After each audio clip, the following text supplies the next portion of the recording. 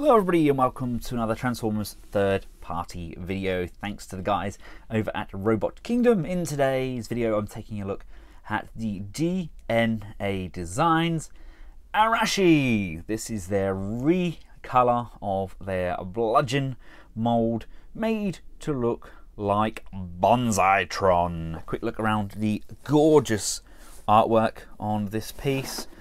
Love what they do, and there we go. There he is with his grimacing red face. ARASHI. I'm not entirely sure what that actually means in Japanese, but I'm sure it means something. Unfortunately, me and Susan, we parted ways, but I really missed the mold. I really missed having that kind of samurai presence on my shelf, so I decided to dip back in and get ARASHI. Now, we actually have a difference in the inner packaging with this figure. DNA have done a few mods from Susan through to ARASHI. It has a better design of inner packaging. This is in order to prevent the feet painting damage during transportation, because if you can just see the feet down there, I don't know if you can see through here, they've completely painted up those feet. It's basically just a wrap in a film within the plastic clamshell, but it works. It protects all of the paint. Out of his plastic prison, we do get a nice variety of accessories. We get the cannon, which has to be mounted on him in his tank mode. We get his sword and sheath. Again, really lovely sculpting on that blade.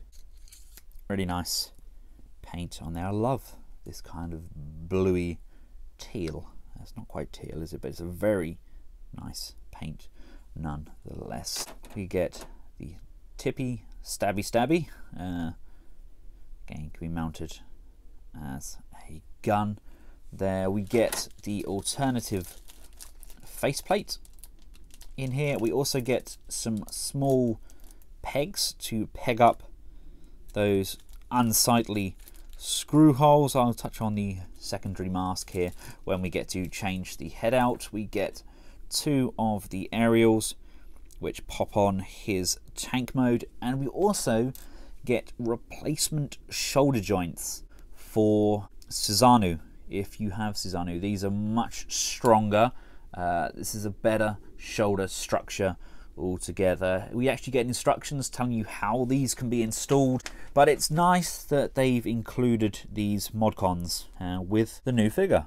And here we have him out of the packaging. I love these backgrounds that they include. If you've got space in your detail to display them, then they do look really nice. Him and Susanoo are both very huge shelf presence. Now, backgrounds aside, doesn't he look ruddy awesome? What a gorgeous paint job they've done with this guy. I love the little upgrades. This chainmail at the front especially looks incredible. Everything seems to be tighter on him than it was on Susanoo.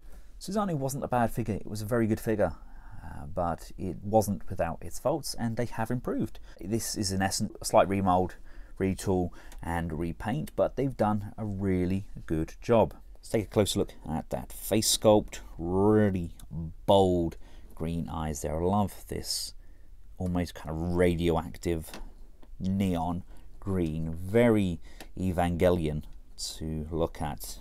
Really nice painted gold. Like I said, the chainmail is a very well done piece. We have these hip skirts that come out to the side, again on hinges. We have the track, and as we get further down we have those fully painted up feet. A huge chunk of die cast there, big lump to balance this guy. Let's check out these inner workings of the arms. This is the whole new shoulder piece that they were talking about. It definitely holds together better. Really nice ratchets on there now.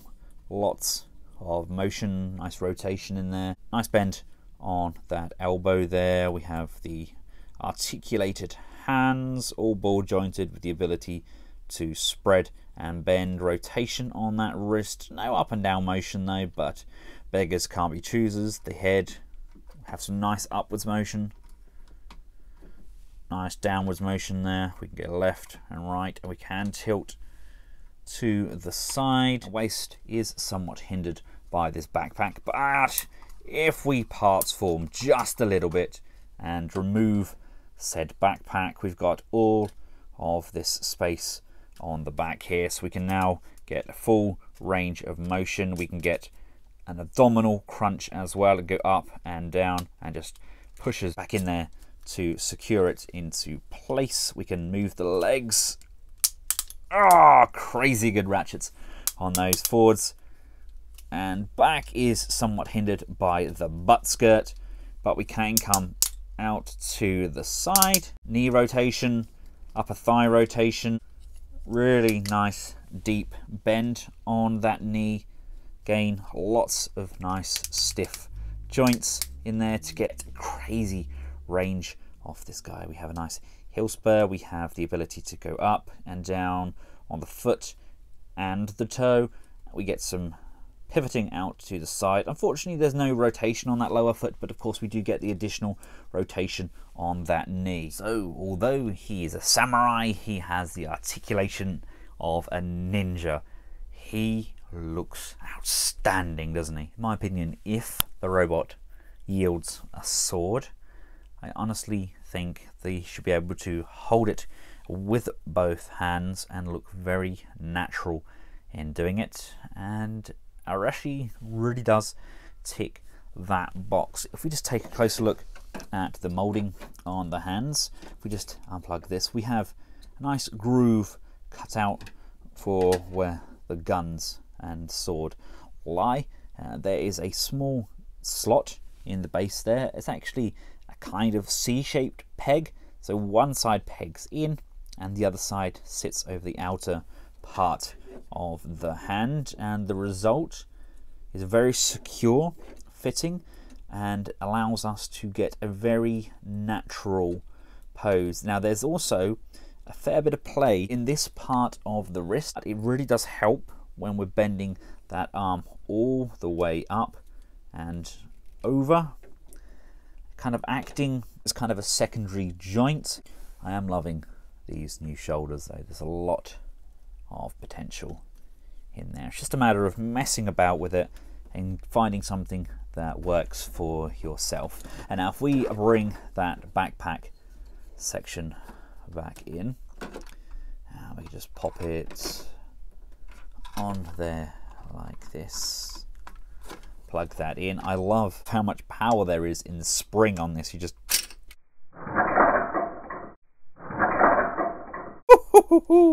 and of course his sword gun can also be stored in the back there. Now as you can see, I haven't added all of the turret sections and everything in yet.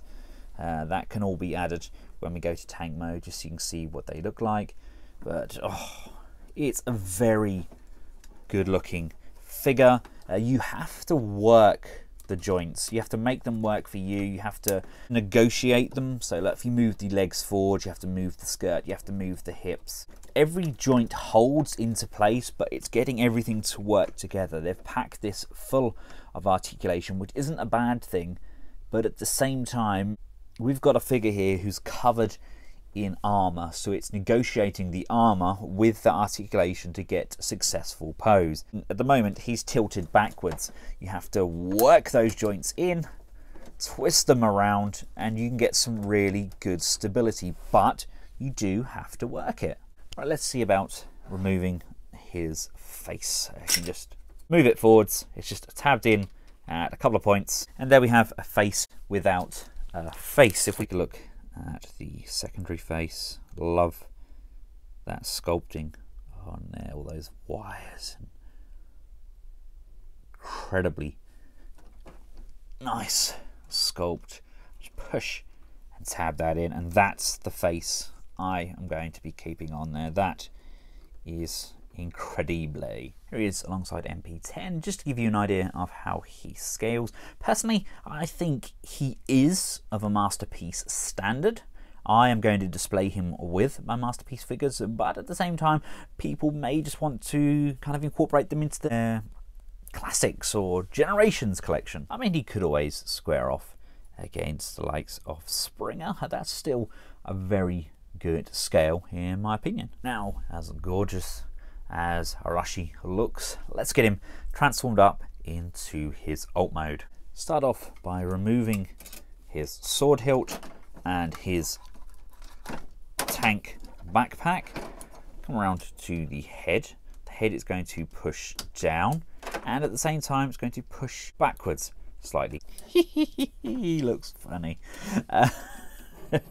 These need to come up and they need to rotate around. I love the fact we can actually move this part of the arm upwards as well. It really does help with that posing, and we get some disappearing detail. Anyway, I'm digressing. We want to rotate these arms so this joint is facing upwards with the screw facing upwards, and this joint here, the upper bicep rotation, I guess, as opposed to the shoulder rotation, that needs to be facing forwards as well. So we've got the two screws and this screw here.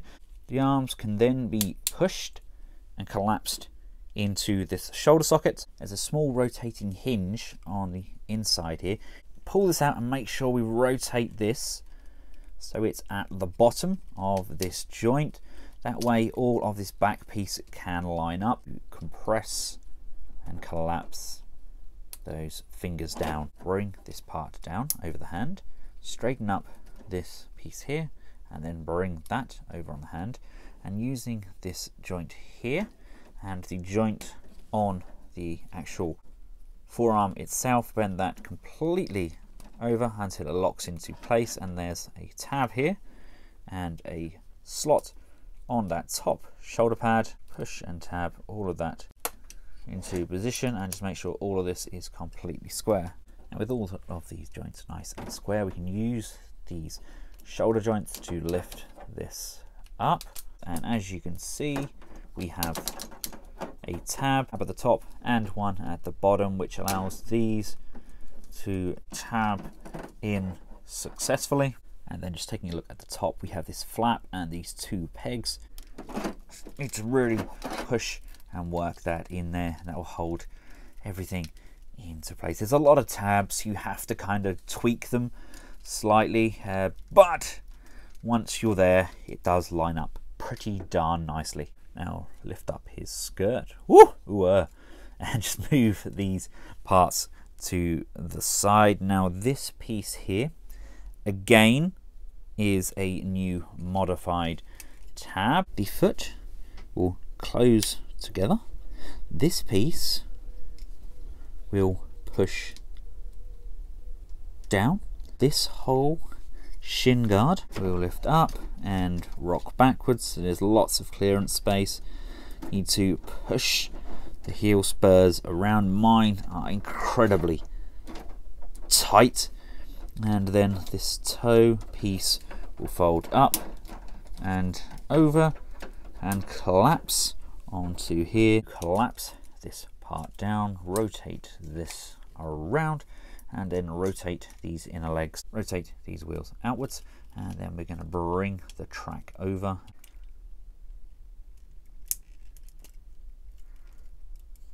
Tab in and interlink nicely. Push and slide this torso piece upwards so it's fully extended. Make sure that this piece comes unlocked, and we can then unfold these leg panels out to either side.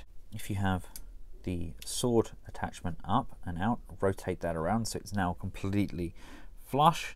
These pieces here are on a rotating hinge. Make sure that this sliding peg is all the way over to that side. We can then use this hinge here, bring this all the way up, collapsing it down, and then tabbing those pieces in, and there's a small circular hole just on the underside of that hinge. Should tab in. With this torso fully extended, it's going to come up over this gap, and it's going to come back down on to the other side. These are just going to slide and interlock, and there's also a circular tab there that's going to line up as well.